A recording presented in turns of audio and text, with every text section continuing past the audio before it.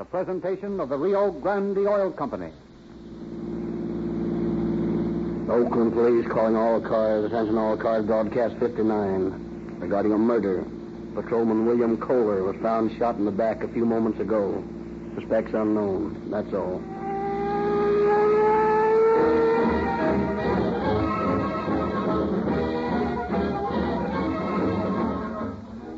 Tonight, Rio Grande makes a sensational new offer.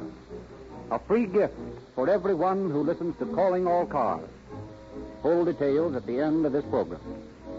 Are you having trouble starting your car these cold mornings? Then try the fastest starting gasoline on the market, Rio Grande Cracked Gasoline. The cracking process looses extra energy atoms that flash into action at your first step on the starter. And then you've got power. More power than you need. Power that protects you against driving emergencies. That's what police car performance means. And that's why more police cars in California and Arizona use Rio Grande Cracked Gasoline than any other brand. Why don't you enjoy police car performance in your car? It costs no more. And remember, at the end of this program, Rio Grande offers you a gift, free. And now, it is with great pleasure that we take you to San Francisco, where you will hear from Bodie Wallman, Chief of the Oakland Police Department. Take it away, San Francisco.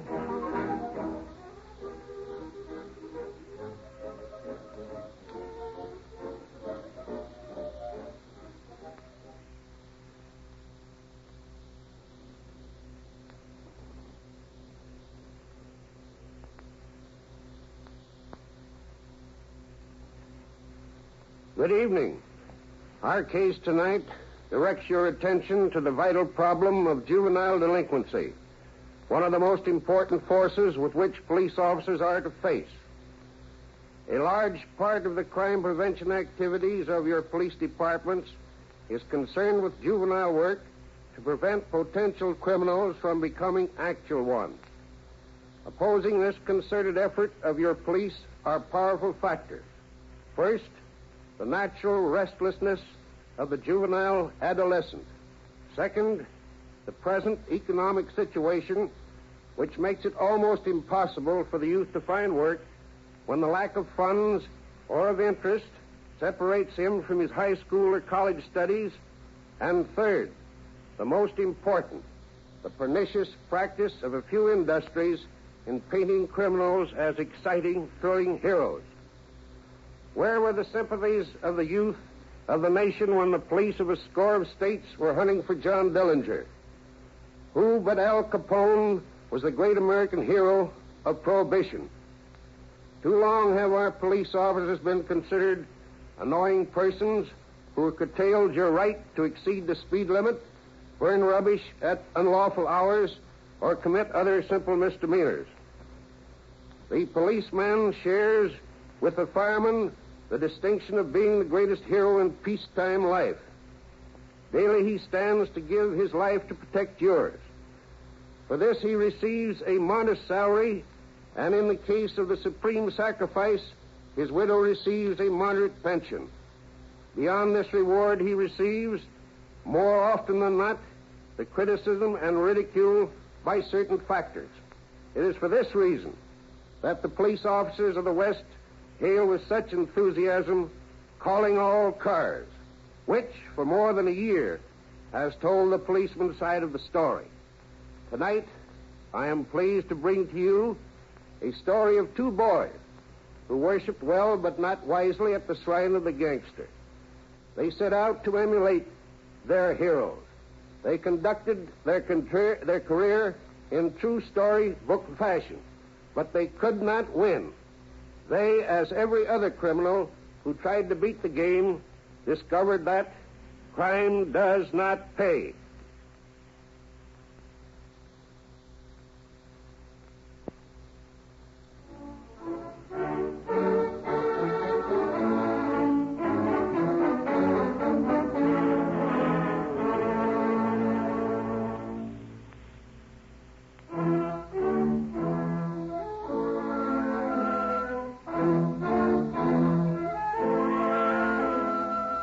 It is the middle of June in 1931.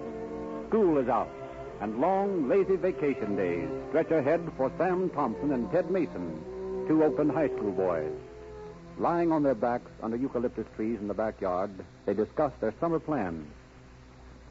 You know, Sam, we simply got to get down to the ROTC camp on the 1st. You're telling me. If we don't get through that summer course, we won't have as good a chance to get appointments to West Point next year. Well, I know that, too, but how the heck are we going to get down there? My dad told me that business was shot and he couldn't give me any money for expenses. Yeah, I know. I got the same story at home, too. Gee, $40 is a lot of money. Yeah. We could sell magazines or something. Well, before you sold enough magazines to get $40, camp would be over and school would be started again. Yeah, that's right. Gee, I'd do anything to go to West Point. Anything? Sure. Boy, just think of it. Wearing those high shakos with the plumes on them and those uniforms with 21 gold buttons and marching across the parade ground in the afternoons with all the pretty girls standing on the side and looking at you. Boy, that's the life. Yeah. Gee, we got to get some money. You know, I've been thinking. You remember how Jaime Waters got his start? What do you mean? Well, he stuck up gas stations. Are you crazy, Sam? No, I was just thinking. Oh, I don't want to be no Jaime Waters. I want to go to West Point. Well, who said anything about becoming a beer baron? But we do need $40. Well, I'm not sticking up any gas stations. Well, we wouldn't even have to do that. What would you do? Well, we could strip some cars and sell the stuff. That isn't honest, Sam. I don't want to go to jail. Oh, it's easy. Gosh, do it like they do in the movies. You just pull up to a car on a dark street, unscrew the spotlight and the wind wings, and take the tire off. But that's stealing. No, it isn't really. Guys that have a lot of junk on their car have it all insured. Heck, they just turn in a claim and the insurance company pays them. Well, it's stealing from the insurance company. No, it isn't. Oh, gee, the insurance companies have millions of dollars. And all we need is $40. Well, if you could figure it was sort of a loan. Sure you could. Maybe someday we could pay them back. Yeah, maybe we could. When we get to be captains in the Army. That'd make it all right, wouldn't it? Of course it would. How much money you got? 50 cents. Oh, that isn't enough. We got to have a gun. A gun? What for? Well, for protection, of course. Can't go around stripping cars without protection.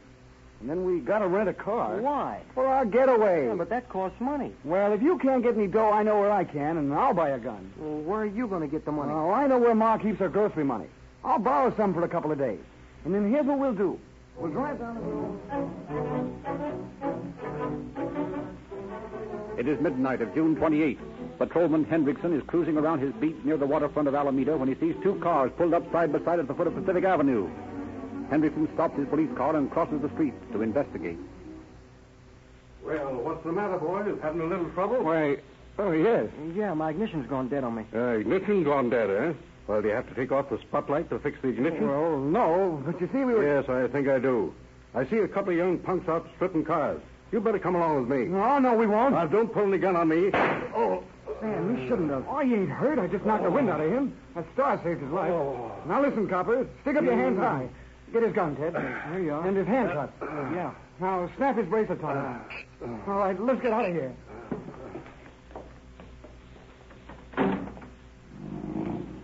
Sam, you shouldn't have shot at Oh, me. why not? If he'd taken us in, they'd make jailbirds out of us. And we'd get thrown out of school, and we'd never get to go to West Point. We got to save our reputation. Yeah, I guess you're right.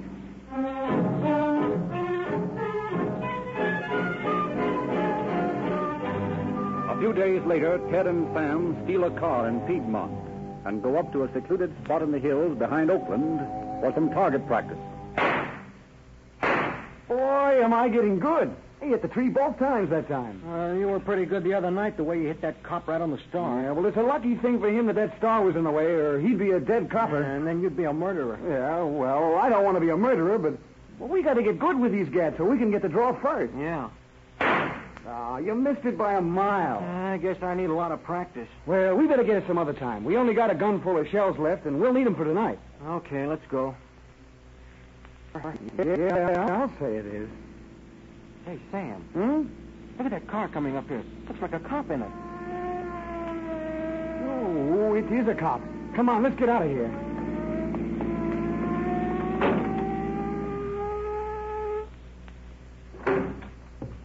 Just a minute, boys. What's the hurry? Oh, nothing. What are you doing up here? Nothing. Just looking at the view. Thought I heard some shooting up here, did you? Oh, no. Got your driver's license with you? Yes? Have a look at it. Oh, here you are. Mm-hmm. Where's your registration card? Why, Oh, I don't know. Supposed to be on the steering post of the car. Yeah, I know. Who's the car registered to? Oh, I don't know that either. Well, I guess you kids better take a ride with me. Get out. Now, I'll just take a look at this license number. We make a break for it? He's got your right name. Well, let's give him the works. Oh, It's the only thing we can do. Think of our reputations. Okay. Let him have it. Come on, we got to get out of here. Wait a minute. I got to get that book and my license from him. But Sam, he's lying right in front of the car. We can't go ahead. Well, we're not going to back out. We'll run over him. Oh, gee, Sam. Get in and quit squawking. The wheels will clear him all right. You suppose we killed him? Oh, I don't know, but we better get out of town fast.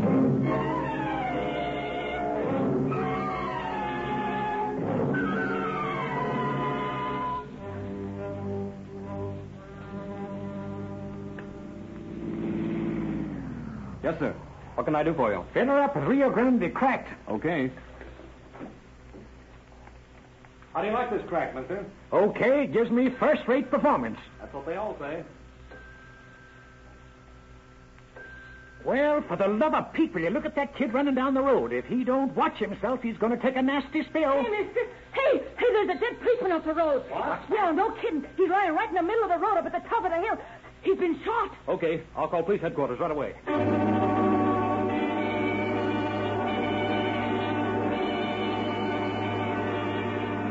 It is a matter of minutes before Inspectors Bill Marshall and Eugene Murphy arrive at the scene of the crime.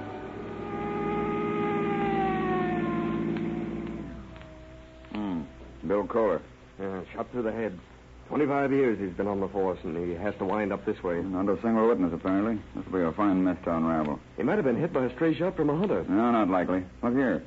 Hey, you got one in the back, too. Well, it doesn't make sense that two stray shots had hit him. And he's been murdered. Yeah, but by who? Why? That's the question. Well, let's figure this thing out. Road curves away less than 100 yards ahead and behind. You got a canyon over here to the right and a hill covered with trees to the left. So the job could be done without anyone seeing it. And a fine chance you'd have tracking anyone. The concrete road doesn't hold any marks, and neither will these pine needles and eucalyptus leaves to the side. All right. But wait a minute. Something funny about the position of his car here. It's parked in the middle of the road. Wait until I measure that.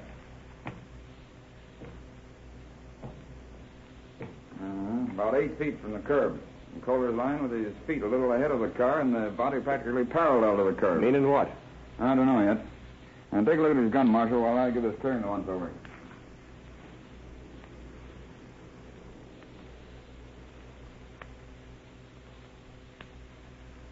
Now, there were two of them. How do you know? I just found 17 empty shells, not leaves. They were fired from two different guns. Look at the difference in these firing pin marks. What were they doing over there? Target practice. There were 4 bullet holes in that tree in the center of the clearing. 4 out of 17 at 25 feet. That's not very good shooting.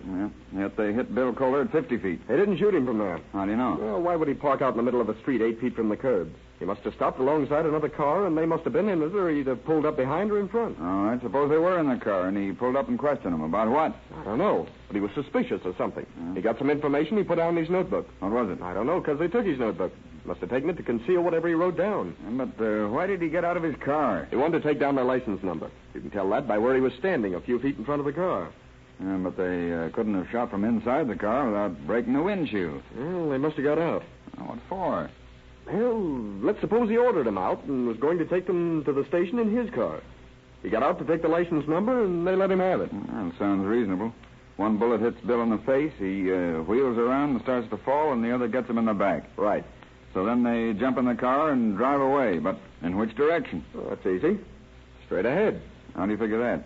Look at that black smudge on Bill's coat. Yeah? Automobile grease. Dirty, dried grease like you find on a crankcase housing. Meaning? Meaning they drove right over him and the grease rubbed off the crankcase onto his coat. You're a regular Philo Vance, aren't you? Don't call me any dirty names. Oh, no offense. Philo Vance is a great detective in these here crime novels. Oh. Well, then, Hawkshaw, maybe you can tell me what kind of a car they drove. I think I can. Go ahead, I'm waiting. See that pile of leaves? Yeah? The wheels went right over them. Ground some of them to dust, and I marked the width of a Ford tire. The fresh track or the wind had blown it away. That's right. The wind's blowing the dust away this minute. That's okay. We're looking for a Ford with the crankcase grease wiped off. Come on, let's go.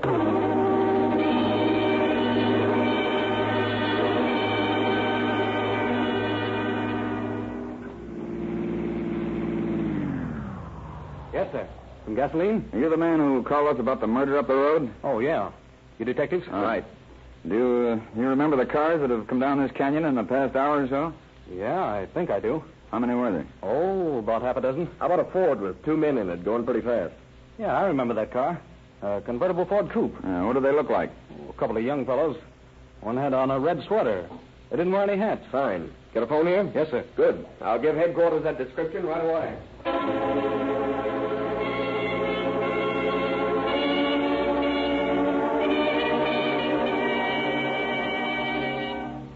Oakland police calling all cars. Attention all cars. A stolen car, a Ford coupe. License 1H Henry 4197. 1 Henry 4197. This car may have been used by the murderers of Patrolman William Kohler. That's all.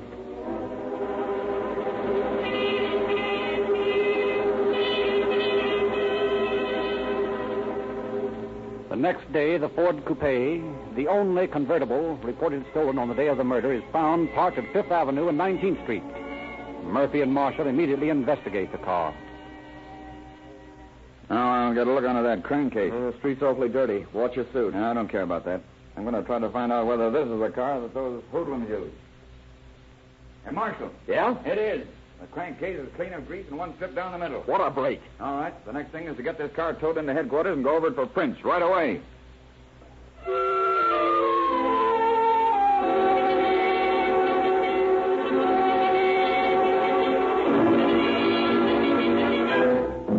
After photographers have gone over the car for fingerprints, and Marshall checks the prints against his records, he reports to Captain Bodie Wallman. Well, Marshal, how do those prints stack up? They don't, Captain. We haven't anyone on record with the same prints. Do the prints you found on the car match with those of the owner or his family? No, I checked that. Then the chances are our murderers having the record. That makes our job a little tougher. I've been checking the records also for recent crimes where 2 young men were involved. Find anything? Yeah. Remember Hendrickson over in Alameda being shot at the other night? Yeah, that's right. They were a couple of young fellows, weren't they? Yep. I'm going over to Alameda and have a talk with him.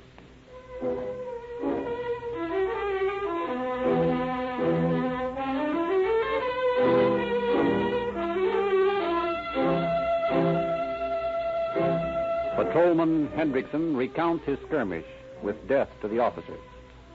After hearing the details of the incident, Marshall hurries on to more pertinent information. What kind of a gun was it they stole from you? 38. Bill Kohler was killed with a 38. Maybe it was yours. You got any empty shells from your gun? Yeah. I think there's some in this desk. Yep. Here's a couple of them. Uh-huh.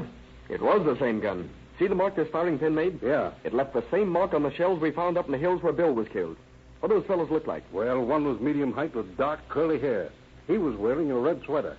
The other was taller and had his hair slicked back. They were about 17 or 18. Pretty young to be murderers. Oh, they weren't hard guys. Matter of fact, they were a little scared. What kind of a car were they driving? A Chrysler coupe. Did you get the license number? Well, I didn't have much time to get it, but I noticed it began with a 9F. Well, that'll do for a starter. Now I'll have to go over the hot sheet for the past week and see if any Chrysler with a number beginning 9F has been stolen.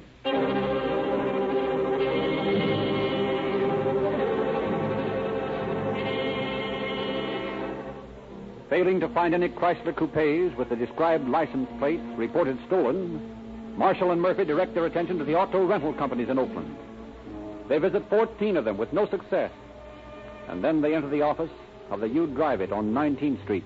Well, what can I do for you? What kind of cars do you rent here? Fords and Chryslers. Do any of the license numbers on the Chryslers begin with 9F? All of them do. Why? We're from police headquarters making a little investigation. Would your record show who rented these cars at any given time? Oh, yes. We take a complete record of name, address, age, and occupation of every customer. Oh, that's swell. Do you have a Chrysler coupe out on June 28th? Well, now let me see. Yep, there were 3 of them. And the fellow we're looking for is about 17 or 18. Say, I remember him. Here's his name, Ted Mason, and he lives on California Street. He gave his occupation as a high school student. He wore a red sweater, as I remember it. That's the guy. Yeah, but how do you know he didn't give you a fake name and address? Well, I made me show him his driver's license, and because he was underage, I sent him home for a letter from his parents. And when he brought it, I called his mother back to make sure it was genuine. That's fine. Come on, Murphy. Now we're getting someplace.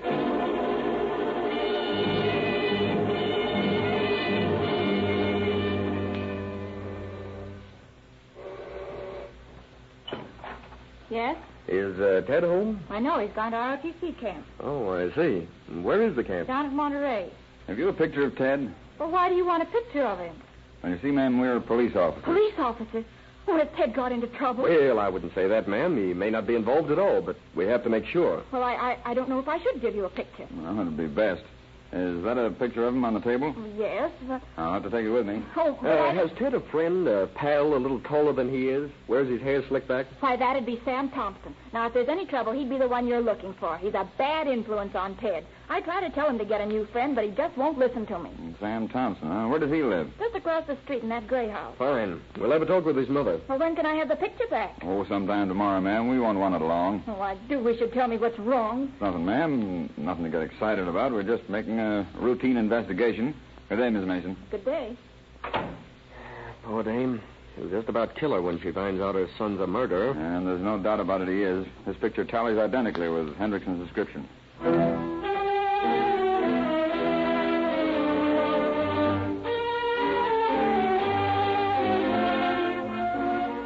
Hendrickson identifies the pictures of Sam and Ted, obtained by the officers, as his assailants, and photographed comparisons of the firing pin marks on the shells found in the hills and the shells from Hendrickson's gun further identifies the boys as the killers.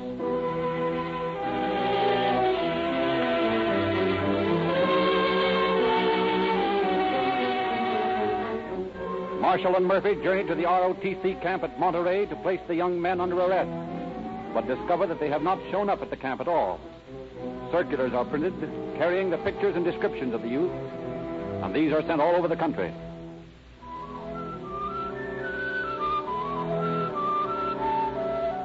A week passes. The scene changes to the little town of Cedar City, Utah. It is noon, and the hot summer sun beats down in glimmering waves on the dusty main street. Two young men saunter along, carrying packs, eyeing the cars parked along the sidewalk.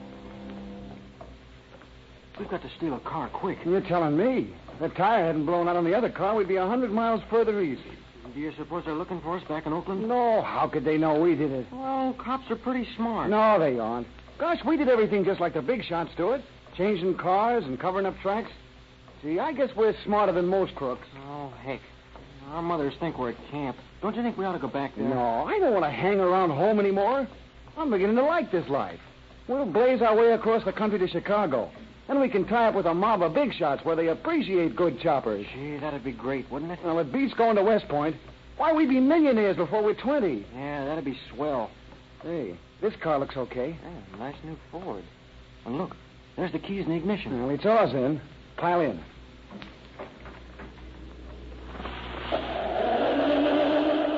Just a minute, boys. Not so fast. Oh, what's the trouble? We ain't done nothing. Stick 'em up and get out of that car. We just got into arrest. We've been hitchhiking from Los Angeles.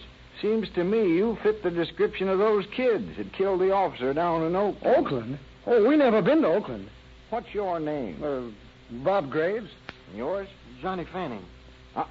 Keep those hands up. Now, we'll just see what else you got on your hips. Uh-huh. A nice 38. What do you carry this for? Well, hitchhiking's dangerous. You gotta have protection. Yeah. Both of you need protection, it seems. Two punks a-toting a rod apiece. They sure start early these days. Well, there's nothing wrong with carrying a gun. We got permits down in Los Angeles. Yeah, I'll just bet you have. Let's see what else. What's this slip of paper? A receipt from the U Drive It agency in Oakland made out to Sam Thompson.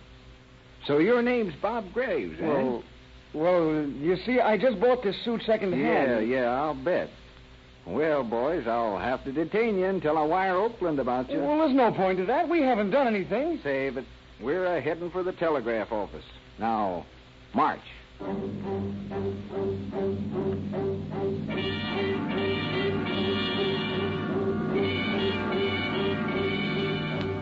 Oakland instructs the marshal of Cedar City to hold the boys for murder. They are returned to the Bay City, and when tests have been completed on the guns found in their possession, they are brought before Captain Wallman. Well, boys, I suppose you know what you're charged with. Well, yes, but it isn't so, sir. We never shot anyone. We never been in Oakland before. You both deny your guilt? Yes, sir. All right, then listen carefully to me. We know you're guilty. Your fingerprints, Mason, were found on the car which ran over Patrolman Colvin's body. You've been identified by Patrolman Hendrickson as the two car strippers who shot at him and stole his gun. Shells from his gun were found near the spot where Kohler was murdered. We've made test shots with the gun taken from you when you were arrested. The rifling marks on the bullets fired in these test shots and the rifling on the bullet taken from Kohler's body are identical. We'll bring this evidence into court, and we'll most assuredly win our case. We'll send you to the penitentiary to hang. Now, do you still claim you're innocent? Gee, Ted, I didn't know cops were so smart. What are we going to do? There's only one thing we can do, I guess. Yeah, I guess so. Well, boys? Well, we did it, sir. But we didn't mean to kill him. That is, we hoped he wouldn't die. I don't see how you ever found us. I thought cops were dumb. A lot smarter men than you kids have thought the same thing. Boys, you can't win the game the way you're playing it. I sincerely feel sorry for you. It's too bad that you've had to learn your lesson the hard way.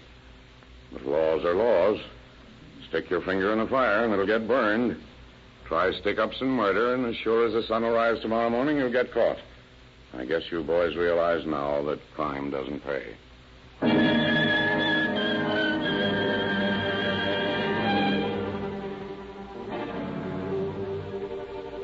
Sam and Ted were charged with murder, assault with intent to kill, and robbery. They pled guilty to murder, waived trial, and on September 18, 1931, appeared before Judge Fred V. Wood in the Superior Court. Because of the California law preventing the execution of minors, they were sentenced for life to San Quentin Penitentiary. The Rio Grande Oil Company offers a gift absolutely free of charge to you and to everyone who listens to Calling All Cars. We offer you a year's subscription to Calling All Cars News, a unique new publication devoted to true stories of police, crime, movies, and radio. Your first copy of Calling All Cars News is waiting for you at your nearest Rio Grande service station. Drive in and get your free copy.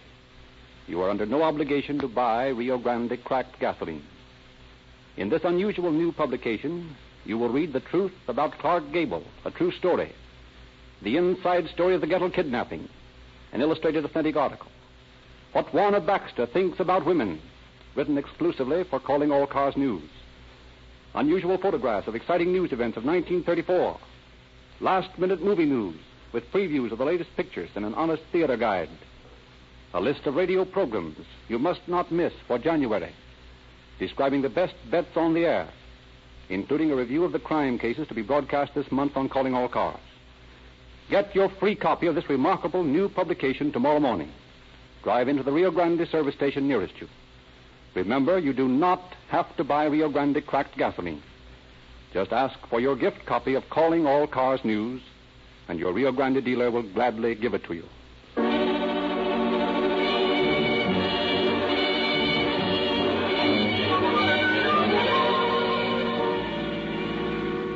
Oakland Police calling all cars, attention all cars, cancellation broadcast 59 regarding a murder. Suspects in this case are now in custody. And that's all.